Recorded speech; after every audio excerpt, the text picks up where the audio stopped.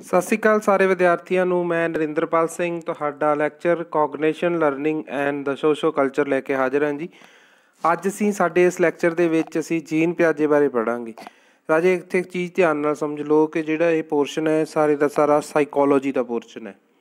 Psychology ਦਾ ਹੀ ਇੱਕ ਦੂਸਰਾ paper ਦਾ ਨਾਮ ਹੀ ਰੱਖਿਆ ਸਿਰਫ ਅਸੀਂ, ਕੋਗਨੀਸ਼ਨ ਲਰਨਿੰਗ ਦਾ ਸੋਸ਼ੋ ਕਲਚਰ। ਇਹ ਪਾਰਟ ਕਿਹੜਾ ਸਾਰਾ ਸਾਈਕੋਲੋਜੀ ਹੈ।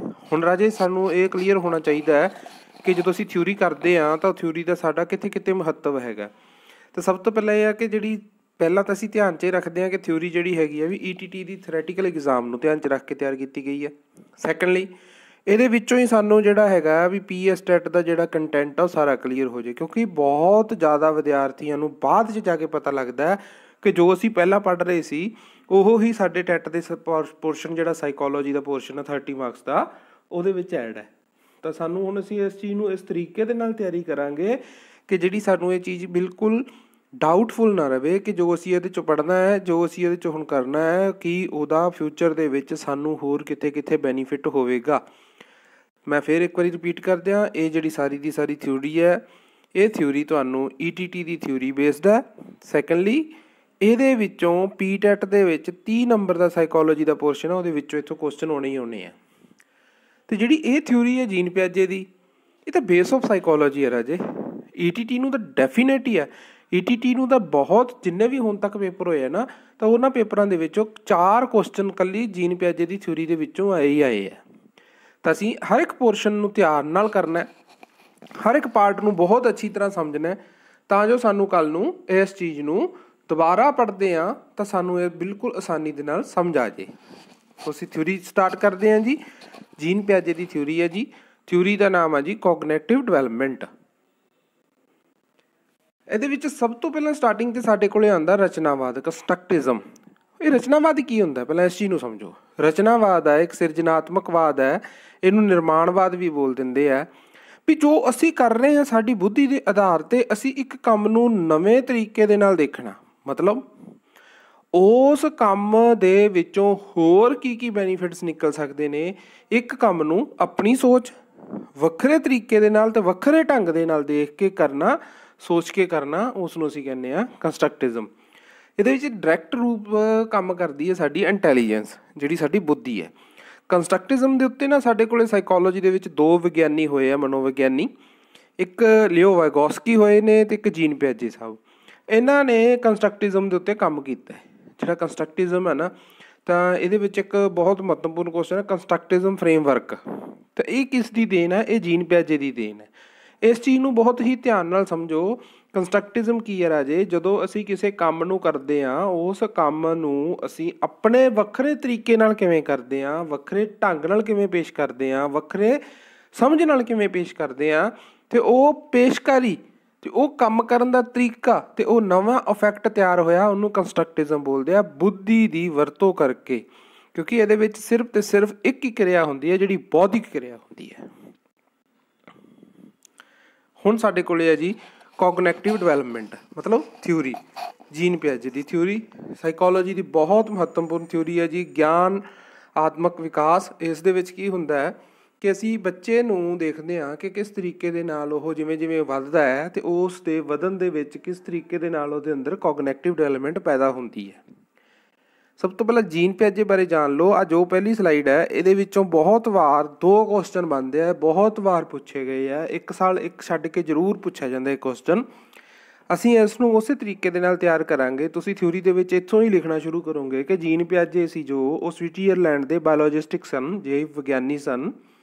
ਜੀਨ ਪਿਆਜੇ ਨੂੰ ਬਾਲ ਮਨੋਵਿਗਿਆਨੀ ਵੀ ਕਿਹਾ ਜਾਂਦਾ ਕਿਉਂਕਿ ਜੀਨ ਪਿਆਜੇ ਨੇ ਬੱਚਿਆਂ ਦੇ ਉੱਪਰ ਇਸ ਥਿਊਰੀ ਦਾ ਪ੍ਰਯੋਗ ਕੀਤਾ ਸੀ। ਜੀਨ ਪਿਆਜੇ ਨੂੰ ਸਵਿਟਜ਼ਰਲੈਂਡ ਬਾਇਓਲੋਜਿਸਟਿਕ ਕਿਹਾ ਜਾਂਦਾ ਹੈ। ਅਤੇ ਪੇਪਰ ਦੇ ਵਿੱਚ ਇਹ ਵੀ ਆ ਜਾਂਦਾ ਕਿ ਸਵਿਸ ਦੇ ਬਾਇਓਲੋਜਿਸਟਿਕ ਕੌਣ ਸਨ, ਤਾਂ ਉਹ ਜੀਨ ਪਿਆਜੇ। ਜੀਨ ਪਿਆਜੇ ਇੱਕ ਫਿਲੋਸਫਰ ਸੀ, ਜੀਨ ਪਿਆਜੇ ਇੱਕ ਸਾਈਕੋਲੋਜਿਸਟ ਸੀ, ਜੀਨ ਪਿਆਜੇ ਜਿਹੜੇ ਸੀ ਬਾਇਓਲੋਜਿਸਟ ਸੀਗੇ। ਅਤੇ ਜੀਨ ਪਿਆਜੇ ਦੇ ਇਸ ਥਿਊਰੀ ਨੂੰ ਰਾਜੇ ਨੋਬਲ ਪੁਰਸਕਾਰ ਮਿਲਿਆ ਹੋਇਆ। ਨੋਬਲ ਪੁਰਸਕਾਰ ਕਹਿੰਦੇ ਜੀ ਇਹਨਾਂ ਨੂੰ ਨਾ ਚਾਈਲਡ ਆਫ ਫਾਦਰ ਕਿਹਾ ਜਾਂਦਾ ਸੀਗਾ ਜੀ, ਜਿੱਦਾਂ ਫਾਦਰ ਆਫ ਚਾਈਲਡ ਸਾਈਕੋਲੋਜੀ। ਕਿ ਜਿਹੜਾ ਕਾਰਨ ਕੀ ਸੀ ਕਿ ਇਹਨਾਂ ਨੇ ਬੱਚਿਆਂ ਦੇ ਉੱਤੇ ਐਕਸਪੈਰੀਮੈਂਟ ਕੀਤਾ ਸੀ। ਉਸ ਐਕਸਪੈਰੀਮੈਂਟ ਦੇ ਬਿਹਾਫ 'ਤੇ ਇਹਨਾਂ ਨੂੰ ਫਾਦਰ ਆਫ ਚਾਈਲਡ ਸਾਈਕੋਲੋਜੀ ਕਿਹਾ ਜਾਂਦਾ ਹੈ। ਕਿਤੇ ਨਾ ਕਿਤੇ ਇਹਨਾਂ ਨੂੰ ਚਾਈਲਡ ਲਿਟਲ ਸਾਇੰਟਿਸਟ ਵੀ ਕਿਹਾ ਗਿਆ ਹੈ। ਮੋਸਟਲੀ ਬਹੁਤ ਵਾਰ ਇਹ ਕੁਐਸਚਨਾਂ ਨੂੰ ਰਿਪੀਟਡ ਕਰਦਾ, ਬਟ ਇਹਨੂੰ ਹੁਣ ਥੋੜ੍ਹਾ ਜਿਹਾ ਮੋਡੀਫਾਈ ਕਰਕੇ ਪਾ ਦਿੰਦਾ ਕਿ ਉਹ ਚਾਈਲਡ ਲਿਟਲ ਸਾਇੰਟਿਸਟ ਬੱਚਿਆਂ ਨੂੰ ਵੀ ਕਹਿੰਦਾ ਜੀਨ ਪਿਆਜੇ। ਜੀਨ ਪਿਆਜੇ ਖੁਦ ਕਹਿੰਦਾ ਕਿ ਜਿਹੜੇ ਬੱਚੇ ਆ ਨਾ ਇੱਕ ਸਾਇੰਟਿਸਟ ਹੁੰਦੇ ਨੇ, ਇਹ ਆਪਣੇ ਤਰੀਕੇ ਦੇ ਨਾਲ, ਆਪਣੀ ਸੋਚ ਦੇ ਨਾਲ, ਆਪਣੇ ਢੰਗ ਦੇ ਨਾਲ ਕੰਮ ਕਰਦੇ ਨੇ। ਅਸੀਂ ਜੋ ਕਰਦੇ ਹਾਂ ਫਿਰ ਉਸ ਤੋਂ ਬਾਅਦ ਉਸ ਕੰਮ ਨੂੰ ਦੇਖ ਕੇ ਇਹ ਆਪਣੇ ਤਰੀਕੇ ਦੇ ਨਾਲ ਉਸ ਕੰਮ ਨੂੰ ਕਰਦੇ ਨੇ। ਆਪਾਂ ਤਾਂ ਕਹਿੰਦੇ ਨਾ ਆਪਾਂ ਨੂੰ ਵੇਖ ਕੇ ਕਰ ਰਹੇ, ਨਹੀਂ, ਉਸ ਤੋਂ ਬਾਅਦ ਇਹ ਆਪਦੀ ਕਿਰਿਆ ਨੂੰ ਦਰਸਾਉਂਦੇ ਨੇ, ਉਸ ਦੇ ਵਿੱਚ ਦੁਬਾਰਾ ਉਸ ਕੰਮ ਨੂੰ ਕਰਦੇ ਨੇ। ਠੀਕ ਹੈ ਜੀ। ਤਾਂ ਇਹਨਾਂ ਨੂੰ ਇਹ ਵੀ ਕਿਹਾ ਜਾਂਦਾ, ਕੀ ਕਿਹਾ ਜਾਂਦਾ ਜੀ, ਹਾਂ, the child little scientist. He is also non as a ਕੰਸਟਰਕਟਿਜ਼ਮ। ਇਹਨਾਂ ਨੂੰ ਕੰਸਟਰਕਟਿਜ਼ਮ ਵੀ ਇਹਨਾਂ ਨੂੰ ਨਾਮ ਨਾਲ ਜਾਣਿਆ ਜਾਂਦਾ ਹੈ ਕਿਉਂਕਿ ਇਹਨਾਂ ਨੇ ਜਿਹੜਾ ਨਿਰਮਾਣ ਕੀਤਾ ਸੀਗਾ ਕੰਸਟਰਕਟ ਫਰੇਮਵਰਕ ਦਾ, ਉਸ ਲਈ ਇਹਨਾਂ ਨੂੰ ਕੰਸਟਰਕਟਿਜ਼ਮ ਦੇ ਪਿਤਾਮਾ ਵੀ ਕਿਹਾ ਜਾਂਦਾ ਹੈ।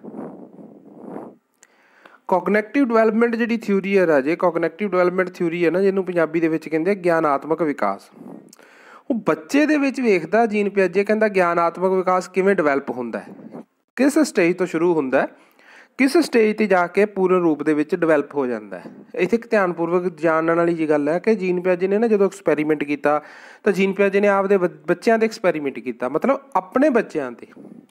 ਜੀਨ ਪਿਆਜੇ ਨੇ ਆਪਣੇ ਬੱਚਿਆਂ 'ਤੇ ਐਕਸਪੈਰੀਮੈਂਟ ਕੀਤਾ।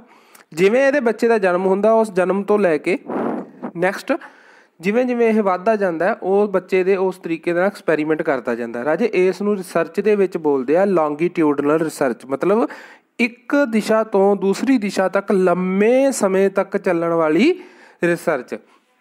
ਕੀ ਬੋਲਦੇ ਆ? Longitudinal research. ਮੇਰੀ ਇਹ ਗੱਲ ਨੂੰ ਧਿਆਨ ਰੱਖ ਲਓ ਕਿਉਂਕਿ ਇਹਦੇ ਪੂਰੇ ਪੋਰਸ਼ਨ ਦੇ ਵਿੱਚੋਂ ਜੇ ਨਵਾਂ ਕੁਐਸਚਨ ਕ੍ਰੀਏਟ ਹੋਊਗਾ ਨਾ ਤਾਂ ਇਹ ਹੀ ਹੋ ਸਕਦਾ ਆਉਣ ਵਾਲੇ ਪੇਪਰ ਦੇ ਵਿੱਚ ਕਿ ਜਿਹੜੀ ਹੈਗੀ ਆ ਲੌਂਗੀਟਿਊਡਨਲ ਰਿਸਰਚ ਦੇ ਆਧਾਰ 'ਤੇ ਕਿਸ ਮਨੋਵਿਗਿਆਨੀ ਨੇ ਕੰਮ ਕੀਤਾ ਸੀ, ਤਾਂ ਉਹ ਜੀਨ ਪਿਆਜੇ ਸੀ। ਕਿਉਂਕਿ ਇਹ 0 ਤੋਂ ਲੈ ਕੇ ਸ਼ੁਰੂ ਕਰੂਗਾ ਅਤੇ ਬੱਚੇ ਦੇ 15 ਸਾਲ ਤੱਕ ਬੱਚੇ ਨੂੰ ਓਬਜ਼ਰਵ ਕਰਦਾ। ਇਹ 15 ਸਾਲ ਤੱਕ ਉਸ ਬੱਚੇ 'ਤੇ ਐਕਸਪੈਰੀਮੈਂਟ ਚੱਲ ਰਿਹਾ ਹੁੰਦਾ। ਤਾਂ ਇਹ ਐਕਸਪੈਰੀਮੈਂਟ, ਇਹ ਰਿਸਰਚ ਜਿਹੜੀ ਹੈ ਰਾਜੇ, ਇਹ ਲੌਂਗੀਟਿਊਡਨਲ ਰਿਸਰਚ ਹੈ। ਇਹਨਾਂ ਨੇ ਆਪਣੇ ਸਿਧਾਂਤ ਦਾ ਨਾਮ ਰੱਖਿਆ ਕੋਗਨੈਟਿਵ ਡਿਵੈਲਪਮੈਂਟ, ਪਰ ਅਸੀਂ ਇਹਨਾਂ ਦੇ ਸਿਧਾਂਤ ਨੂੰ ਵੱਖ-ਵੱਖ ਨਾਵਾਂ ਨਾਲ ਜਾਣਦੇ ਹਾਂ। ਮੋਸਟਲੀ ਪੇਪਰ ਦੇ ਵਿੱਚ ਇਹਨਾਂ ਦੇ ਸਿਧਾਂਤ ਦੇ ਨਾਵਾਂ ਤੋਂ ਕੁਐਸਚਨ ਆਇਆ ਹੀ ਆਇਆ ਹੈ। ਅਸੀਂ ਉਹਨਾਂ ਦੇ ਨਾਵਾਂ ਬਾਰੇ ਵੀ ਪੜ੍ਹਾਂਗੇ। ਇਹਨਾਂ ਦੇ ਸਿਧਾਂਤ ਨੂੰ ਸਟੇਜ ਸਿਧਾਂਤ ਵੀ ਬੋਲਦੇ ਆ। ਕਿਉਂ ਬੋਲਦੇ ਆ ਸਟੇਜ ਸਿਧਾਂਤ? ਕਿਉਂਕਿ ਇਹਦੇ ਵਿੱਚ 4 ਸਟੇਜਾਂ ਦਿੱਤੀਆਂ ਗਈਆਂ ਸੀਗੀਆਂ। ਇਹਨਾਂ ਦੇ ਸਿਧਾਂਤ ਨੂੰ ਖੋਜ ਅਤੇ ਨਿਰਮਾਣ ਦਾ ਸਿਧਾਂਤ ਵੀ ਬੋਲਦੇ ਆ। ਕਿਉਂ ਬੋਲਦੇ ਆ? ਕਿਉਂਕਿ ਇੱਕ ਨਵੀਂ ਰਿਸਰਚ ਹੋ ਰਹੀ ਹੈ ਅਤੇ ਕ੍ਰੀਏਟ ਕੀ ਹੋ ਰਿਹਾ? ਕੰਸਟਰਕਟਿਜ਼ਮ ਕ੍ਰੀਏਟ ਹੋ ਰਿਹਾ। ਇਹਨਾਂ ਦੇ ਸਿਧਾਂਤ ਨੂੰ ਸੰਗਿਆਨਾਤਮਕ ਸਿਧਾਂਤ ਵੀ ਬੋਲਦੇ ਆ। ਹਿੰਦੀ ਦੇ ਵਿੱਚ ਗਿਆਨਾਤਮਕ ਨੂੰ ਸੰਗਿਆਨਾਤਮਕ ਸਿਧਾਂਤ ਬੋਲਿਆ ਜਾਂਦਾ ਹੈ। ਅਤੇ ਗਿਆਨਾਤਮਕ ਵਿਕਾਸ ਦਾ ਸਿਧਾਂਤ ਆ ਆਲਰੇਡੀ ਆਪਾਂ ਨੂੰ ਪਤਾ ਹੀ ਹੈ, ਕੋਗਨੈਟਿਵ ਡਿਵੈਲਪਮੈਂਟ, ਜਿਹਨੂੰ ਅਸੀਂ ਪੰਜਾਬੀ ਦੇ ਵਿੱਚ ਗਿਆਨਾਤਮਕ ਸਿਧਾਂਤ ਬੋਲਦੇ ਹਾਂ। ਆਪਾਂ ਪਹਿਲਾਂ ਗੱਲ ਕੀਤੀ ਸੀ ਵੀ ਜੀਨ ਪਿਆਜੇ ਇੱਕ ਫਿਲੋਸਫਰ ਸੀਗੇ। ਫਿਲੋਸਫੀ ਦੇ ਵਿੱਚ ਨਾ ਜਦੋਂ ਸਾਈਕੋਲੋਜੀ ਸਟਾਰਟ ਹੁੰਦੀ ਹੈ ਤਾਂ ਫਿਲੋਸਫਰਸ ਇਸ ਚੀਜ਼ 'ਤੇ ਅੜੇ ਰਹੇ ਕਿ ਵਾਟ ਇਜ਼ ਦਾ ਸਾਈਕੋਲੋਜੀ। ਇੱਕ ਕਹਿੰਦਾ ਸਟੱਡੀ ਆਫ ਸੋਲ, ਦੂਜਾ ਕਹਿੰਦਾ ਸਟੱਡੀ ਆਫ ਮਾਈਂਡ, ਤੀਜਾ ਕਹਿੰਦਾ ਸਟੱਡੀ ਆਫ ਬਿਹੇਵੀਅਰ, ਇੱਕ ਕਹਿੰਦਾ ਸਟੱਡੀ ਆਫ ਕੌਨਸ਼ੀਅਸ। ਅਸੀਂ ਇੱਥੋਂ ਚੱਲੇ ਹੌਲੀ ਹੌਲੀ ਤਾਂ ਮਾਈਂਡ ਨੂੰ ਅਸੀਂ ਇੱਕ ਧੁਰ ਬਣਾ ਲਿਆ ਕਿ ਜਦੋਂ ਸਟੱਡੀ ਕਰਦਾ ਤਾਂ ਮਾਈਂਡ ਨੂੰ ਕਰਦੇ ਹਾਂ। ਜਦੋਂ ਮਾਈਂਡ ਆਇਆ ਤਾਂ ਉੱਥੇ ਗੱਲ ਪਤਾ ਲੱਗੀ ਕਿ ਜੀਨ ਪਿਆਜੇ ਨੇ ਗਿਆਨਾਤਮਕ ਵਿਕਾਸ ਦੇ ਵਿੱਚ ਮਾਈਂਡ ਨੂੰ 2 ਭਾਗਾਂ 'ਚ ਵੰਡਿਆ ਸੀਗਾ। ਉਹ 2 ਭਾਗ ਸੀਗੇ, ਇੱਕ ਤਾਂ ਸੀਗਾ ਕੋਗਨੈਟਿਵ ਸਟਰਕਚਰ, ਇੱਕ ਸੀਗਾ ਕੋਗਨੈਟਿਵ ਫੰਕਸ਼ਨਿੰਗ। ਸਟਰਕਚਰ ਕੀ ਹੁੰਦਾ? ਬਣਤਰ। ਫੰਕਸ਼ਨਿੰਗ ਕੀ ਹੈ? ਕਿਵੇਂ ਕਿਰਿਆ ਕਰਦੀ ਹੈ। ਮਤਲਬ ਕਿ ਹਰ ਇੱਕ ਵਿਅਕਤੀ ਦਾ ਇੱਕ ਵੱਖਰਾ ਵੱਖਰਾ ਸਟਰਕਚਰ ਹੈ ਅਤੇ ਸਾਡਾ ਕੰਮ ਕਰਨ ਦਾ ਵੱਖਰਾ ਵੱਖਰਾ ਫੰਕਸ਼ਨਿੰਗ ਕਰਨ ਦਾ ਢੰਗ, ਤੌਰ ਤਰੀਕਾ ਹੈ। ਨੈਕਸਟ ਜੀ ਇਹਦੇ ਵਿੱਚ ਸਾਡੇ ਕੋਲ ਇਹ ਗੱਲ ਆ ਜਾਂਦੀ ਹੈ ਸਟਰਕਚਰ ਆਫ ਨੌਲੇਜ, ਕਿ ਜਿਹੜੇ ਸਟਰਕਚਰ ਆਫ ਨੌਲੇਜ ਹੈ ਨਾ, ਗਿਆਨ ਦਾ ਸੰਚਾਰ। ਇੱਕ ਵਰਡ ਦਿੱਤਾ ਸੀ ਜੀਨ ਪਿਆਜੇ ਨੇ, ਉਸ ਸ਼ਬਦ ਦੇ ਵਿੱਚ ਪੇਪਰ ਦੇ ਵਿੱਚ ਬਹੁਤ ਵਾਰ ਪੁੱਛਿਆ ਜਾਂਦਾ। ਸ਼ਬਦ ਭੁੱਲਣਾ ਨਹੀਂ ਗਾ, ਤੁਸੀਂ ਵੀ ਥਿਊਰੀ ਦੇ ਵਿੱਚ ਇਸ ਚੀਜ਼ ਨੂੰ ਲਿਖਣਾ ਹੀ ਲਿਖਣਾ ਹੈ। ਸਕੀਮਾ। ਸਕੀਮਾ ਕੀ ਹੈ? ਸਕੀਮਾ is the base of the knowledge. ਜੋ ਚੀਜ਼ ਤੁਹਾਡੇ ਦਿਮਾਗ 'ਚ ਗਿਆਨ ਦੇ ਰੂਪ 'ਚ ਉਤਰ ਗਈ ਉਹ ਤੁਹਾਡੇ ਲਈ ਸਕੀਮਾ ਬਣ ਗਿਆ। ਕਿਉਂਕਿ ਦੇਖੋ ਅਸੀਂ ਕੁਛ ਚੀਜ਼ਾਂ ਜਿਹੜੀਆਂ ਹੈਗੀਆਂ ਸਾਰੀਆਂ ਦੀਆਂ ਸਾਰੀਆਂ ਅਸੀਂ ਚੀਜ਼ਾਂ ਮਾਂ ਦੇ ਪੇਟ 'ਚੋਂ ਨਹੀਂ ਸਿੱਖ ਕੇ ਆਉਂਦੇ। ਕਈ ਚੀਜ਼ਾਂ ਸਾਡੇ ਕੋਲ ਹੌਲੀ ਹੌਲੀ ਜਿਵੇਂ ਜਿਵੇਂ ਅਸੀਂ ਵੱਡੇ ਹੁੰਦੇ ਹਾਂ ਉਵੇਂ ਉਵੇਂ ਸਾਡੇ ਸਾਹਮਣੇ ਆਉਂਦੀਆਂ ਜਾਂਦੀਆਂ ਅਤੇ ਉਹ ਚੀਜ਼ਾਂ ਦਾ ਗਿਆਨ ਸਾਡੇ ਅੰਦਰ ਜਾਂਦਾ ਰਹਿੰਦਾ। ਬੱਚੇ ਨੂੰ ਪਤਾ ਹੀ ਨਹੀਂ ਹੁੰਦਾ ਪਾਣੀ ਕੀ ਹੈ, ਜਦੋਂ ਅਸੀਂ ਪਿਉਂਦੇ ਹਾਂ ਟੇਸਟ ਹੁੰਦਾ, ਟੇਸਟ ਤੋਂ ਬਾਅਦ ਕਲੀਅਰ ਹੁੰਦਾ। ਫਿਰ ਕਈ ਸਟੇਜ ਤੱਕ ਤਾਂ ਅਸੀਂ ਉਹਨੂੰ ਹਰ ਇੱਕ ਚੀਜ਼ ਪਾਣੀ ਪਾਣੀ ਕਹਿ ਕੇ ਪਿਉਂਦੇ ਰਹਿੰਦੇ ਹਾਂ, ਪਰ ਇੱਕ ਇਹੋ ਜਿਹੀ ਸਟੇਜ ਆ ਜਾਂਦੀ ਹੈ ਜਿੱਥੇ ਉਹਨੂੰ ਇਹ ਗੱਲ ਕਲੀਅਰ ਹੋ ਜਾਂਦੀ ਹੈ, ਇਹ ਪਾਣੀ ਨਹੀਂ, ਇਹ ਦੁੱਧ ਹੈ, ਇਹ ਦੁੱਧ ਨਹੀਂ, ਇਹ ਚਾਹ। ਮਤਲਬ ਜਦੋਂ ਇਹ ਚੀਜ਼ਾਂ ਕਲੀਅਰ ਹੋ ਗਈਆਂ, ਡਿਫਰੈਂਸ ਕਲੀਅਰ ਹੋ ਗਿਆ, ਤਾਂ ਇੱਕ ਚੀਜ਼ ਪ੍ਰਤੀ ਜੋ ਸਕੀਮਾ ਬਣਿਆ। ਸਕੀਮਾ ਕੀ ਬਣ ਗਿਆ? ਸਕੀਮਾ ਇਹ ਬਣ ਗਿਆ ਕਿ ਉਸ ਚੀਜ਼ ਦਾ ਨਾਮ ਅਤੇ ਉਸ ਦੇ ਨਾਮ ਦੇ ਨਾਲ ਉਸ ਦੇ ਜਿਹੜੇ ਬੈਨੀਫਿਟਸ ਨੇ, ਉਹ ਜਿਹੜੇ ਉਹਦੇ ਓਬਜੈਕਟਿਵ ਨੇ, ਉਹ ਸਾਰੇ ਉਸ ਨੂੰ ਰਿਪਰਜੈਂਟ ਕਰ ਰਹੇ। ਮਤਲਬ ਸਮਝ ਰਹੇ ਹੋ ਨਾ, ਪਾਣੀ ਦੀ ਪਰਿਭਾਸ਼ਾ ਉਹਨੂੰ ਕਲੀਅਰ ਹੋ ਗਈ, ਚਾਹ ਬਾਰੇ ਉਹਨੂੰ ਕਲੀਅਰ ਹੋ ਗਿਆ, ਦੁੱਧ ਬਾਰੇ ਉਹਨੂੰ ਕਲੀਅਰ ਹੋ ਗਿਆ। ਮਤਲਬ ਇੱਥੇ ਉਹਦਾ ਸਕੀਮਾ 3 ਰੂਪ 'ਚ ਬਣ ਚੁੱਕਿਆ। ਸਕੀਮਾ ਕੀ ਹੈ? ਜੋ ਤੁਹਾਡਾ ਗਿਆਨ ਹੈ ਉਹ ਤੁਹਾਡਾ ਸਕੀਮਾ ਹੈ। ਸਕੀਮਾ 2 ਟਾਈਪ ਹੁੰਦਾ ਰਾਜੇ, ਬਹੁਤ ਘੱਟ ਕਿਤਾਬਾਂ ਦੇ ਵਿੱਚ ਇਸ ਚੀਜ਼ ਨੂੰ ਦਰਸਾਇਆ ਗਿਆ। ਸਕੀਮਾ 2 ਟਾਈਪ ਹੁੰਦਾ। ਸਕੀਮਾ ਜਿਹੜਾ ਹੈਗਾ, ਇੱਕ ਕੋਗਨੈਟਿਵ ਸਕੀਮਾ ਹੁੰਦਾ, ਇੱਕ ਬਿਹੇਵਰਿਸਟਿਕ ਸਕੀਮਾ ਹੁੰਦਾ। ਦੇਖੋ, ਬਹੁਤ ਸਧਾਰਨ ਜਿਹੇ ਤਰੀਕੇ ਨਾਲ ਇਹ ਗੱਲ ਸਮਝ ਆਏਗੀ ਤੁਹਾਨੂੰ ਕਿ ਇੱਕ ਸਮੱਸਿਆ ਆ ਗਈ, ਉਹ ਸਮੱਸਿਆ ਦਾ ਹੱਲ ਤੁਸੀਂ ਤੁਹਾਡੇ ਗਿਆਨ ਦੇ ਨਾਲ ਕੱਢਣਾ।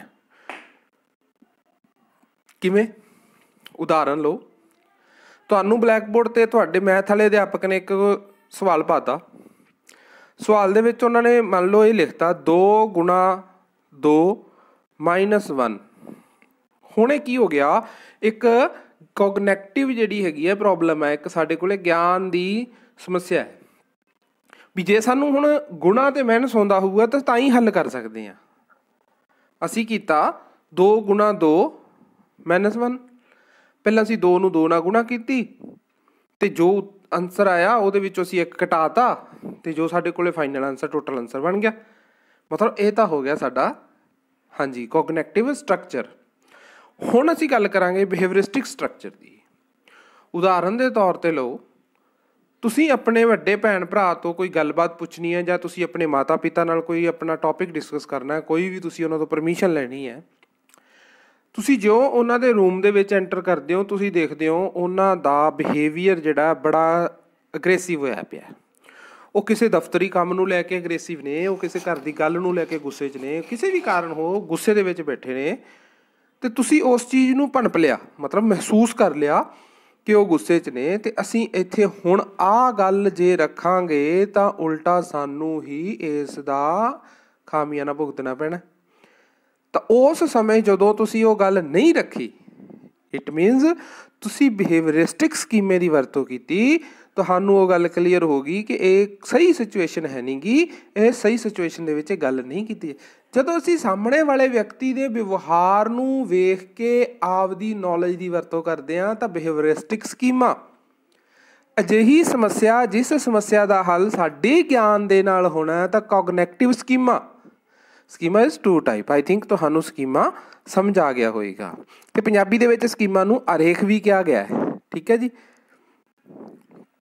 ਹੁਣ ਚੱਲਦੇ ਹਾਂ ਇਹਨਾਂ ਦੀਆਂ ਸਟੇਜਾਂ ਵੱਲ।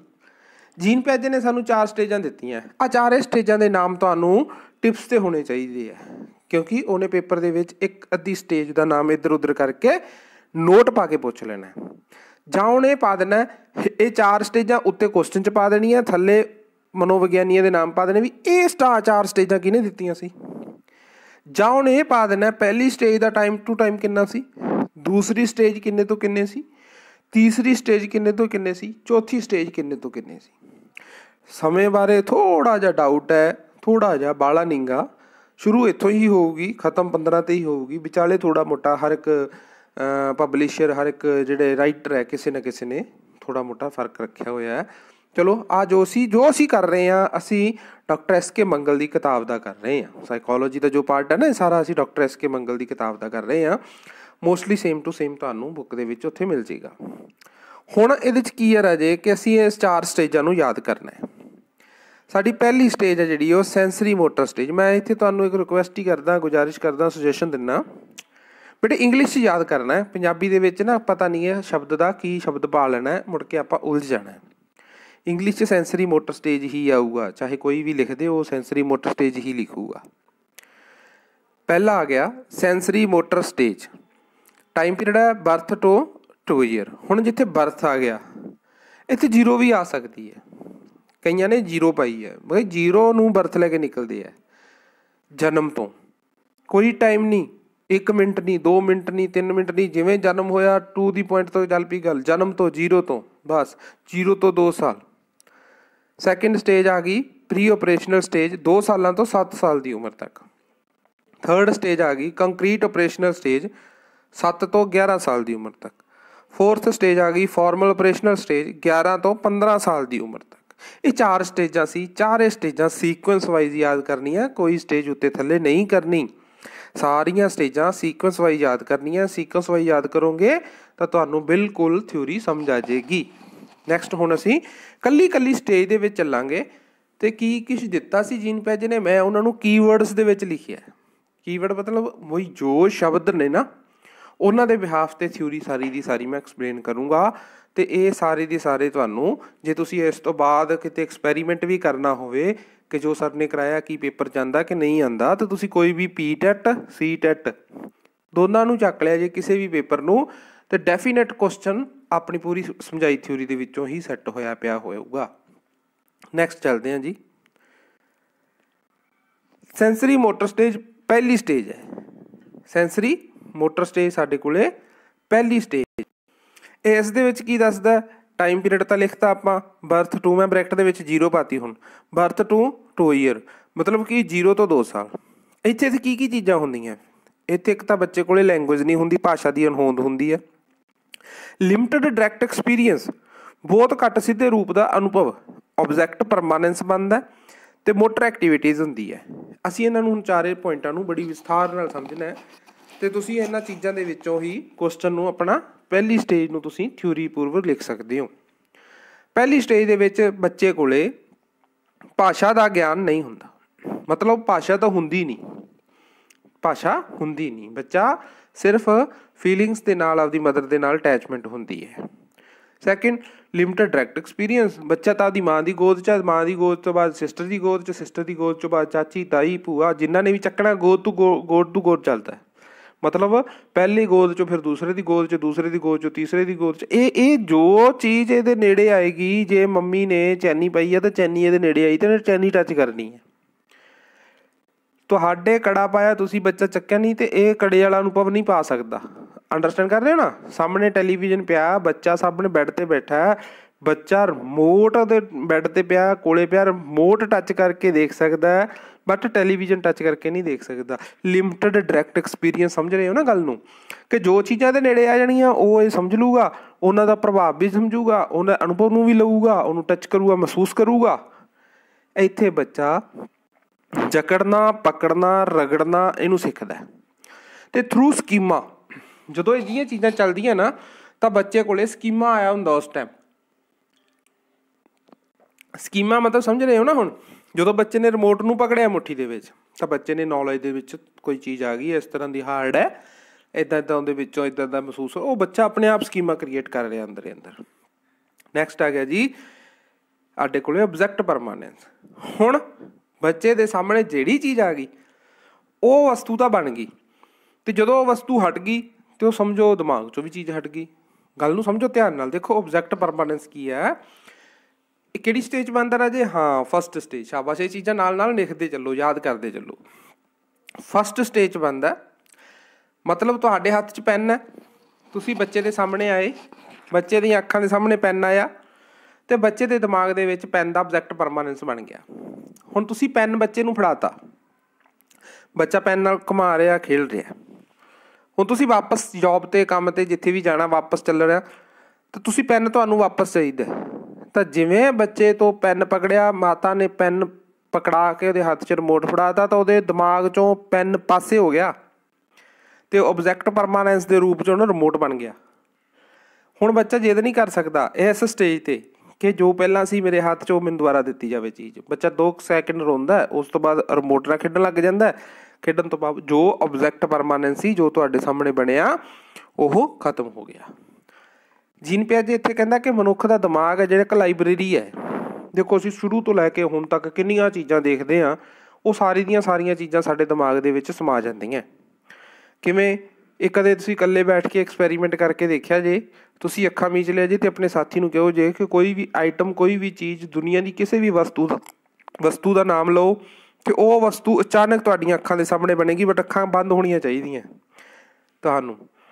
तो इदां इहनूं असीं कह दिंदे ऑब्जैक्ट परमानेंस साडे कोले क्रिएट आ। हुण साडे कोले सेव हो गया साडी माइंड की लाइब्रेरी दे विच। नैक्सट आ गया जी मोटर एक्टिविटी, ग्रामक क्रिया। फिजिकली जो साडा शरीर है, मोटर एक्टिविटीज़ है, लत्तां बाहां दा हिलना, ਇਹ ਸਾਡੇ ਕੋਲ ਡਾਇਰੈਕਟ ਕੁਐਸਚਨ ਇਹੀ ਬਣਦਾ ਕਿ ਮੋਟਰ ਐਕਟੀਵਿਟੀਜ਼ ਕਿਸ ਸਟੇਜ ਦੇ ਵਿੱਚ ਹੁੰਦੀ ਹੈ, ਤਾਂ ਮੋਟਰ ਐਕਟੀਵਿਟੀ ਸਾਡੇ ਕੋਲ 0 ਤੋਂ 2 ਸਾਲ ਤੱਕ ਹੁੰਦੀ ਹੈ ਅਤੇ ਇਸ ਤੋਂ ਬਾਅਦ ਵਿਕਸਿਤ ਹੋਣੀ ਸ਼ੁਰੂ ਹੋ ਜਾਂਦੀ ਹੈ। ਠੀਕ ਹੈ ਜੀ, ਇਹ ਸੀਗੀ ਸਾਡੀ first stage, sensory motor stage. Next ਆ ਗਿਆ ਜੀ ਪ੍ਰੀ ਓਪਰੇਸ਼ਨਲ ਸਟੇਜ।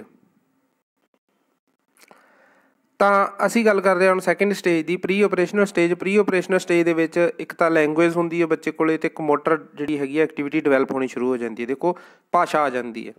ਫਿਰ ਇੱਥੇ ਇੱਕ ਕਨਸੈਪਟ ਬਣਦਾ ਐਨੀਜ਼ਮ ਦਾ, ਮੇਕ ਇਨ ਬਿਲੀਵ ਵੀ ਉਹਨੂੰ ਕਹਿ ਦਿੰਦੇ। ਬੱਚਾ ਵਿਸ਼ਵਾਸ ਕਰਦਾ ਹਰ ਇੱਕ ਚੀਜ਼ ਦੇ ਵਿੱਚ। ਕਿਸ ਚੀਜ਼ ਦੇ ਵਿੱਚ? ਬੱਚੇ ਨੂੰ ਲੱਕੜ ਦਾ ਟੁਕੜਾ ਫੜਾ ਦਿਓ ਖੇਡਣ ਨੂੰ ਅਤੇ ਬੱਚੇ ਨੂੰ ਇਹ ਲੱਗੂ ਇਹ ਮੇਰੀ ਕਾਰ ਹੈ। ਬੱਚੇ ਨੂੰ ਡੋਲ ਨਾਲ ਖੇਡ ਰਿਹਾ ਬੱਚਾ, ਅਤੇ ਜਦੋਂ ਉਹਦੇ ਡੋਲ ਡਿੱਗੀ ਅਤੇ ਬੱਚਾ ਇਹਨੂੰ ਇਹ ਲੱਗਦਾ ਕਿ ਮੇਰੀ ਡੋਲ ਦੇ ਸੱਟ ਵੱਜੀ। ਮਤਲਬ make in believe the concept ਤਿਆਰ ਹੋ ਜਾਂਦਾ। ਕਿਵੇਂ? ਬੱਚਾ ਆਪ ਖੇਡ ਰਿਹਾ ਸੀ, ਬੱਚਾ ਡਿੱਗਿਆ, ਬੱਚੇ ਦੇ ਡਿੱਗਣ 'ਤੇ ਸੱਟ ਵੱਜੀ, ਉਹਦੀ ਮੰਮੀ ਨੇ ਉਹਦੇ ਗੋਡੇ 'ਤੇ ਮੱਲਮ ਕੀਤੀ। ਅਚਾਨਕ ਬੱਚੇ ਦੇ ਹੱਥ 'ਚੋਂ ਡੋਲ ਡਿੱਗ ਪਈ, ਉਹ ਡੋਲ ਚੱਕ ਕੇ ਮੰਮੀ ਕੋਲ ਚਲਿਆ ਗਿਆ, ਮੰਮਾ ਇਸਕੇ ਵੀ ਮੱਲਮ ਲਗਾਓ, ਇਹ ਗਿਰ ਗਈ ਥੀ। ਤਾਂ ਮਤਲਬ ਕੀ ਹੈ ਕਿ ਬੱਚੇ ਦੇ ਦਿਮਾਗ ਦੇ ਵਿੱਚ ਮੇਕ ਇਨ ਬਿਲੀਵ ਦੀ ਅਵਸਥਾ ਕ੍ਰੀਏਟ ਹੈ। ਬੱਚੇ ਦੇ ਦਿਮਾਗ ਦੇ ਵਿੱਚ ਐਨੀਜ਼ਮ ਬਣ ਚੁੱਕਿਆ। ਜੀਵ, ਸੰਜੀਵ, ਨਿਰਜੀਵ, ਇਹਨਾਂ ਵਸਤੂਆਂ ਦੇ ਵਿਚਲਾ ਕਨਸੈਪਟ ਹਜੇ ਕਲੀਅਰ ਨਹੀਂ। ਨੈਕਸਟ ਚੱਲਦੇ ਹਾਂ ਈਗੋਸੈਂਟਰਿਕ। ਬੱਚਾ ਸੈਲਫ ਸੈਂਟਰਿਕ ਹੁੰਦਾ, ਆਤਮ ਕੇਂਦਰਿਤ ਹੁੰਦਾ। ਬੱਚੇ ਨੂੰ ਇਹ ਲੱਗਦਾ ਸੂਰਜ ਚੜ੍ਹ ਰਿਹਾ ਮੇਰੇ ਲਈ ਚੜ੍ਹ ਰਿਹਾ, ਵਰਖਾ ਹੋ ਰਹੀ ਹੈ ਮੇਰੇ ਲਈ ਹੋ ਰਹੀ ਹੈ, ਸਭ ਕੁਛ ਚੱਲ ਰਿਹਾ ਮੇਰੇ ਲਈ ਚੱਲ ਰਿਹਾ। ਇੱਥੇ ਸਾਡੇ ਕੋਲ ਜਿਹੜਾ ਹੈਗਾ ਇੱਕ ਸਿਧਾਂਤ ਬਣਦਾ ਇਰਰਿਵਰਸਿਬਿਲਿਟੀ, ਉਲਟਾ ਪਲਟਾ ਕੇ ਸੋਚਣ ਦੀ ਸ਼ਕਤੀ। ਬੱਚੇ ਦੇ ਕੋਲ ਨਾ ਇੱਕ ਕਨਸੈਪਟ ਹੁੰਦਾ। ਬੱਚੇ ਨੂੰ ਦੇਖੋ ਅਸੀਂ ਦੱਸਿਆ ਬੱਚੇ ਨੂੰ ਵੀ ਬੱਚੇ ਸਾਹਮਣੇ ਜਿਹੜੀ ਹੈਗੀ ਆ ਕਾਊ ਆ ਰਹੀ ਹੈ, ਉਹ ਬੱਚਾ ਦੇਖਦਾ ਗਾਂ ਬਹੁਤ ਵੱਡੀ ਹੈ, ਇਹਦੀਆਂ 4 ਲੱਤਾਂ ਨੇ, 2 ਸਿੰਗ ਹੈ, ਇੱਕ ਲੰਮੀ ਪੂਛ ਹੈ। ਅਚਾਨਕ ਬੱਚੇ ਦੇ ਸਾਹਮਣੇ ਕੁਝ ਦਿਨਾਂ ਬਾਅਦ ਮੱਝ ਆ ਜਾਂਦੀ ਹੈ ਅਤੇ ਬੱਚਾ ਉੱਤਰ ਦਿੰਦਾ ਮੰਮੀ ਦੇਖੋ ਕਾਲੀ ਗਾਂ। ਮਤਲਬ ਕੀ ਹੋ ਗਿਆ? ਬਲੈਕ ਕਾਓ ਕਿਉਂ ਕਿਹਾ? ਕਿਉਂਕਿ ਉਹਨੇ ਇੱਕ ਅਸਿਮੀਲੇਸ਼ਨ ਕਰ ਲਿਆ। ਪਹਿਲਾਂ ਵਾਲਾ ਗਿਆਨ ਨਵੇਂ ਗਿਆਨ ਦੇ ਨਾਲ ਉਹਨੇ ਜੋੜ ਲਿਆ, ਉਸ ਨੂੰ ਕਹਿੰਦੇ ਆ ਅਸਿਮੀਲੇਸ਼ਨ। ਇਸ 'ਤੇ ਅਸਿਮੀਲੇਸ਼ਨ, ਇਕੁਲਿਬਰੇਸ਼ਨ, ਇਸ 'ਤੇ ਪੂਰੇ ਦਾ ਪੂਰਾ ਲੈਕਚਰ ਅਲੱਗ ਤਿਆਰ ਕਰਾਂਗੇ, ਉਸ ਤੋਂ ਤੁਹਾਨੂੰ ਇਹ ਸਾਰੀਆਂ ਚੀਜ਼ਾਂ ਕਲੀਅਰ ਹੋ ਜਾਣਗੀਆਂ। ਇਸ ਨੂੰ ਅਸੀਂ ਕਹਿੰਦੇ ਹਾਂ ਉਲਟਾ ਪਲਟਾ ਕੇ ਵਰਤੋਂ ਕਰਨ ਦਾ ਸਿਧਾਂਤ ਜਿਹੜਾ ਸੀਗਾ ਸੋਚਣ ਦੀ ਸ਼ਕਤੀ। ਨੈਕਸਟ ਆ ਗਿਆ ਜੀ ਕੰਕਰੀਟ ਓਪਰੇਸ਼ਨਲ ਸਟੇਜ। ਲੌਜੀਕਲ ਥਿੰਕਿੰਗ ਆ ਜਾਂਦੀ ਹੈ ਇੱਥੇ ਬੱਚੇ ਕੋਲ। ਲੌਜੀਕਲ ਥਿੰਕਿੰਗ ਕਿਹੜੀ ਸਟੇਜ ਆ ਗਈ? 3rd ਸਟੇਜ 'ਚ। ਇੱਥੇ ਬੱਚਾ ਤਰਕ ਲਾਉਂਦਾ, ਇੱਥੇ ਬੱਚਾ ਲੌਜਿਕ ਲਾਉਂਦਾ ਕਿ ਜਿਹੜੀ ਚੇਅਰ ਹੈ ਇਸ 'ਤੇ ਇਸ ਤਰੀਕੇ ਦੇ ਨਾਲ ਬੈਠਣਾ, ਇਸ ਤਰੀਕੇ ਦੇ ਲਈ ਕੰਮ ਆਊਗੀ। ਜਿਹੜਾ ਬੈੱਡ ਹੈ ਉਹ ਇਸ ਤਰੀਕੇ ਲਈ ਕੰਮ ਆਉਂਦਾ ਹੈ, ਜਿਹੜਾ ਖਾਣਾ ਹੈ ਉਹ ਇਸ ਤਰ੍ਹਾਂ ਦਾ ਖਾਣਾ ਇਸ ਤਰੀਕੇ ਨਾਲ ਖਾਇਆ ਜਾਂਦਾ ਹੈ, ਇਸ ਤਰ੍ਹਾਂ ਦੀ ਚੀਜ਼ ਨੂੰ ਇਹ ਬੋਲਿਆ ਜਾਂਦਾ ਹੈ। ਤਾਂ ਉਹ ਲੌਜੀਕਲੀ ਗੱਲਾਂ ਕਰਦਾ ਸਾਰੀਆਂ। ਨੈਕਸਟ ਇਹਦੇ ਵਿੱਚ ਸਾਡੇ ਕੋਲ ਇਨਕਰੈਕਟ ਸ਼ੇਪ, ਮਤਲਬ ਕਿ ਬੱਚੇ ਦੀ ਸੋਚ ਤਰਕ ਅਨੁਸਾਰ ਬਦਲਣੀ ਸ਼ੁਰੂ ਹੋ ਜਾਂਦੀ ਹੈ। ਉਸ ਦੇ ਵਿੱਚ ਜਿਹੜੀ ਹੈਗੀ ਹੈ ਉਹ ਚੀਜ਼ ਨੂੰ ਆਪਣੇ ਆਪ ਉਹ ਡਿਵੈਲਪ ਕਰਨਾ ਸ਼ੁਰੂ ਕਰ ਲੈਂਦਾ। ਉਹ ਵਸਤੂਆਂ ਨੂੰ ਆਕਾਰ ਅਤੇ ਰੂਪ ਤੋਂ ਪਹਿਚਾਨਣਾ ਸ਼ੁਰੂ ਕਰ ਦਿੰਦਾ। ਉਹਨੂੰ ਇੱਥੇ ਕਲੀਅਰ ਹੋ ਜਾਂਦਾ ਜਿਹੜਾ ਸੇਬ ਹੈ ਅਤੇ ਟਮਾਟਰ ਹੈ ਦੋਨਾਂ ਦੇ ਵਿਚਲਾ ਡਿਫਰੈਂਸ ਕਲੀਅਰ ਹੋ ਜਾਂਦਾ। ਪਹਿਲਾਂ ਬੱਚੇ ਨੂੰ ਅਸੀਂ ਸੈਕਿੰਡ ਸਟੇਜ ਦੇ ਵਿੱਚ ਜੇ ਬੱਚੇ ਨੂੰ ਅਸੀਂ ਗਾਜਰ ਅਤੇ ਮੂਲੀ ਦਿਖਾਉਂਦੇ ਹਾਂ ਤਾਂ ਉਹਨੂੰ ਜਿਹੜੀ ਚੀਜ਼ ਪਹਿਲਾਂ ਟੇਸਟ ਕਰਾਤੀ ਉਹਨੂੰ ਦੂਸਰੀ ਉਹੀ ਲੱਗੂਗੀ ਅਤੇ ਰਿਪੀਟਡ ਇਹੀ ਕਹੂਗਾ। ਜੇ ਅਸੀਂ ਪਹਿਲਾਂ ਮੂਲੀ ਖਵਾਤੀ ਤਾਂ ਕਹੂਗਾ ਲਾਲ ਮੂਲੀ ਹੈ, ਜੇ ਪਹਿਲਾਂ ਗਾਜਰ ਖਵਾਤੀ ਅਤੇ ਦੂਸਰੀ ਮੂਲੀ ਦਿਖਾਤੀ ਤਾਂ ਕਹੂਗਾ ਚਿੱਟੀ ਗਾਜਰ ਹੈ। ਇੱਥੇ ਚੀਜ਼ਾਂ ਨੂੰ ਕਲੀਅਰ ਕਰ ਲੈਂਦਾ, ਗਾਜਰ ਅਤੇ ਮੂਲੀ ਦਾ ਡਿਫਰੈਂਸ ਸਮਝ ਆ ਜਾਂਦਾ ਉਹਨੂੰ। ਅਤੇ ਬੱਚਾ ਹਮੇਸ਼ਾ ਆਗਮਨ ਤੋਂ ਨਿਗਮਨ ਸੋਚ ਤੱਕ ਵਿਕਾਸ ਕਰਦਾ। ਡਿਡਕਟਿਵ ਅਤੇ ਇਨਡਿਡਕਟਿਵ ਜਿਹੜੀ ਥਿੰਕਿੰਗ ਹੈ ਸਾਡੀ ਲੌਜੀਕਲ, ਉਹਦੀ ਵਰਤੋਂ ਕਰਦਾ। ਨੈਕਸਟ ਆ ਗਿਆ ਜੀ 4th ਸਟੇਜ ਫਾਰਮਲ ਓਪਰੇਸ਼ਨਲ ਸਟੇਜ। ਬਹੁਤ ਹੀ ਇੰਪੋਰਟੈਂਟ ਸਟੇਜ ਹੈ ਜੀ, ਲਾਸਟ ਸਟੇਜ ਹੈ। ਐਬਸਟਰੈਕਟ ਥਿੰਕਿੰਗ ਹੁੰਦੀ ਹੈ, ਸੰਖੇਪ ਸੋਚ ਦੇ ਵਿੱਚ ਜਾਂਦਾ ਬੱਚਾ। ਹਰ ਇੱਕ ਚੀਜ਼ ਨੂੰ ਬੜੇ ਵਿਸਥਾਰ ਨਾਲ ਐਕਸਪਲੇਨ ਕਰਦਾ, ਬੜੇ ਹੀ ਵਿਸਥਾਰ ਨਾਲ ਉਸ ਚੀਜ਼ ਨੂੰ ਸੋਚਦਾ ਅਤੇ ਉਸ ਦੇ ਪ੍ਰਤੀ ਆਪਦੇ ਉਦੇਸ਼, ਨੀਤੀਆਂ, ਕਿਵੇਂ ਹੋਇਆ, ਕਿਉਂ ਹੋਇਆ, ਕਾਹਤੋਂ ਹੋਇਆ, ਉਹ ਸਾਰੀਆਂ ਚੀਜ਼ਾਂ ਦੀ ਇੱਕ ਸਟੋਰੀ ਟਾਈਪ 'ਚ ਐਕਸਪਲੇਨੇਸ਼ਨ ਕਰਦਾ। ਪ੍ਰੋਬਲਮ ਸੋਲਵਿੰਗ ਵਿਦ ਲੌਜੀਕਲ, ਮਤਲਬ ਇਹ ਜਿੰਨੀਆਂ ਸਮੱਸਿਆਵਾਂ ਨਾ ਉਹਨਾਂ ਦਾ ਹੱਲ ਹੈ ਜਿਹੜਾ ਡਾਇਰੈਕਟ ਰੂਪ 'ਚ ਇਹ ਲੌਜੀਕਲ ਥਿੰਕਿੰਗ ਦੇ ਨਾਲ ਕਰਦਾ। ਅਤੇ ਅਮੂਰਤ ਸਮੱਸਿਆਵਾਂ ਨੂੰ ਹੱਲ ਕਰਦਾ ਇੱਥੇ ਬੱਚਾ। ਮੂਰਤ ਸਮੱਸਿਆ, ਅਮੂਰਤ ਮਤਲਬ ਕੀ ਸਮਝਦੇ ਹੋ? ਮੂਰਤ, ਅਮੂਰਤ। ਮੂਰਤ ਇੱਕ ਤਾਂ ਚੀਜ਼ ਦੀ ਸਮੱਸਿਆ ਦਾ ਪਤਾ ਸਾਨੂੰ, ਇੱਕ ਪਤਾ ਹੀ ਨਹੀਂ ਸਮੱਸਿਆ ਕਿਹੋ ਜਿਹੀ, ਸਮੱਸਿਆ ਆ ਗਈ ਉਹ ਹੱਲ ਕਰ ਦੂਗਾ ਬੱਚਾ। ਨੈਕਸਟ ਇੱਥੇ ਮੇਕ ਇਨ ਹਾਈਪੋਥੀਸਿਸ ਬਣਦੇ ਆ, ਪਰਿਕਲਪਨਾਵਾਂ ਬਣਦੀਆਂ। ਬੱਚਾ ਹਰ ਕੰਮ ਦੇ ਲਈ ਪਰਿਕਲਪਨਾ ਤਿਆਰ ਕਰ ਲੈਂਦਾ। ਇਹ ਕਿਉਂ ਹੋਇਆ, ਇਹ ਕਾਸ ਤੋਂ ਹੋਇਆ, ਇਹ ਕਾਹਤੋਂ ਹੋਣਾ ਸੀ, ਮਤਲਬ ਇਹਦੇ ਪਿੱਛੇ ਕੀ ਕਾਰਨ ਸੀ। ਉਦਾਹਰਨ ਲੈਂਦੇ ਹਾਂ ਆਪਾਂ, ਗੱਲ ਨੂੰ ਸਮਝਣ ਦੀ ਕੋਸ਼ਿਸ਼ ਕਰਿਓ ਪਰਿਕਲਪਨਾ ਨੂੰ। परिकल्पना की है राजे? परिकल्पना हैगी है भी तुसी एक चीज़ दे कम होण दे अंदाज़ा ला सकते हो भी क्यों होया। साडे कोल एक बिल्ली भिज्जी हुई पाई बाहरों, ਅਸੀਂ ਬੱਚਿਆਂ ਨੂੰ ਪੁੱਛਿਆ ਕਲਾਸਦਿਆਂ ਨੂੰ ਵੀ ਬੱਚਿਓ ਇਹ ਬਿੱਲੀ ਭਿੱਜ ਕੇ ਕਿੱਥੋਂ ਆਈ ਹੈ, ਤਾਂ ਬੱਚਿਆਂ ਨੇ ਸਾਨੂੰ ਇਹ ਦੱਸਿਆ ਕਿ ਇਹ ਬਿੱਲੀ ਹੈ ਜਿਹੜੀ ਜਾਂ ਤਾਂ ਇਹ ਬਿੱਲੀ ਬਾਹਰ ਵਰਖਾ 'ਚੋਂ ਭਿੱਜ ਕੇ ਆਈ ਹੈ, ਇੱਕ ਬੋਲਿਆ ਇਹ ਬਿੱਲੀ ਜਿਹੜੀ ਟੋਏ 'ਚੋਂ ਡਿੱਗ ਕੇ ਆਈ ਹੈ, ਦੂਜਾ ਕਹਿੰਦਾ ਇਸ ਬਿੱਲੀ 'ਤੇ ਕਿਸੇ ਨੇ ਪਾਣੀ ਪਾਤਾ। ਰਾਜੇ ਇਹ ਤਿੰਨੇ ਪਰਿਕਲਪਨਾ ਸਮਝੇ ਨਾ, ਇਹ ਹਾਈਪੋਥੀਸਿਸ ਬਣ ਗਈਆਂ ਤਿੰਨੇ। ਕਿਸ ਚੀਜ਼ ਦੀਆਂ? ਬਿੱਲੀ ਦੇ ਭਿੱਜਣ ਦੀਆਂ ਹਾਈਪੋਥੀਸਿਸ ਬਣ ਗਈਆਂ।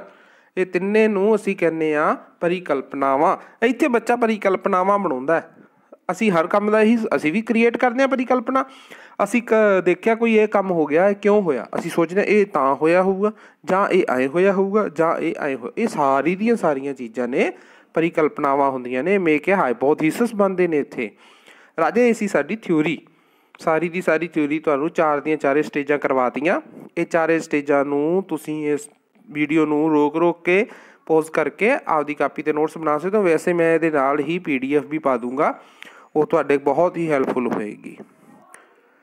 ਰਾਜੇ ਇਸ ਚਾਰਟ ਆ, ਇਸ ਚਾਰਟ ਦੇ ਵਿੱਚ ਜੋ ਆਪਾਂ ਕੀਤਾ ਸਾਰੇ ਦਾ ਸਾਰਾ ਉਹ ਐਕਸਪਲੇਨ ਕੀਤਾ ਹੋਇਆ। ਇਸ ਚਾਰਟ ਨੂੰ ਦੇਖ ਕੇ ਇਸੇ ਤਰੀਕੇ ਦਾ ਇੱਕ ਚਾਰਟ ਆਪਦੀ ਕਾਪੀ 'ਤੇ ਜ਼ਰੂਰ ਬਣਾਉਣਾ।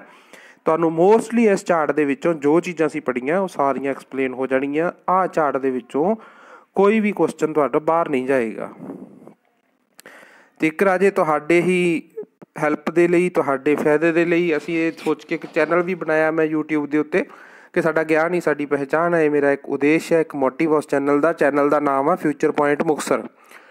ਤੁਹਾਨੂੰ ਫਿਊਚਰ ਦੇ ਵਿੱਚ ਕਿਸੇ ਵੀ ਐਗਜ਼ਾਮ ਦੀ, ਖਾਸ ਤੌਰ 'ਤੇ PTET, CTET ਅਤੇ ETT ਦੇ ਜੋ ਵੀ ਤੁਹਾਡਾ ਕੰਪੀਟੀਟਿਵ ਐਗਜ਼ਾਮ ਹੈ, ਆਫਟਰ ਜੋਬ ਦੇ ਜੋ ਵੀ ਐਗਜ਼ਾਮ ਹੁੰਦਾ, ਜਿਵੇਂ ਹੁਣ ਪੋਸਟਾਂ ਆਈਆਂ ਹੋਈਆਂ ਨੇ 1664, ਤਾਂ ਉਹਨਾਂ 1664 ਪੋਸਟਾਂ ਦਾ ਜਿਹੜਾ ਐਗਜ਼ਾਮ ਹੋਣਾ ਉਹਦੇ ਪ੍ਰਤੀ ਵੀ ਕੰਟੈਂਟ ਤੁਹਾਨੂੰ ਫਿਊਚਰ ਪੁਆਇੰਟ ਮੁਕਤਸਰ 'ਤੇ ਮਿਲ ਜਾਏਗਾ। ਤਾਂ ਤੁਹਾਨੂੰ ਚੰਗਾ ਲੱਗਿਆ ਇਸ ਚੀਜ਼ ਨੂੰ ਲਾਈਕ ਸ਼ੇਅਰ ਜ਼ਰੂਰ ਕਰੋ। ਚੈਨਲ ਚੰਗਾ ਲੱਗਦਾ ਸਬਸਕ੍ਰਾਈਬ ਕਰੋ। ਬਾਕੀ ਆਹ ਜਿਹੜੀ ਥਿਊਰੀ ਹੈ ਮੋਸਟਲੀ ਇਹ ਹੁਣ ਉੱਥੇ ਹੀ ਤੁਹਾਨੂੰ ਮੈਂ ਪਾ ਦੂੰਗਾ, YouTube ਦੇ ਉੱਤੇ ਵੀ ਤੁਹਾਨੂੰ ਦੇਖਣ ਨੂੰ ਮਿਲੇਗੀ। ਅਤੇ ਜਿੰਨਾ ਵੀ ਇਹਦਾ ਮਕਸਦ ਹੈ ਰਾਜੇ ਸਿਰਫ ਮੇਰਾ ਕਿ ਲੋੜਵੰਦ ਵਿਦਿਆਰਥੀ ਤੱਕ ਸਹਾਇਕ ਸਮੱਗਰੀ ਪਹੁੰਚਾਉਣਾ, ਕਿਉਂਕਿ ਲੋਕਡਾਊਨ ਦੇ ਵਿੱਚ ਤੁਹਾਡੇ ਤੱਕ ਤਾਂ ਅਸੀਂ ਬੈਠੇ ਹਾਂ ਪਹੁੰਚਾਉਣ ਦੇ ਲਈ, ਪਰ ਕਈ ਅਜਿਹੇ ਵਿਦਿਆਰਥੀ ਹੈ ਜਿਨ੍ਹਾਂ ਤੱਕ ਇਹ ਸੋਰਸਿਸ ਨਹੀਂ ਪਹੁੰਚ ਰਹੇ।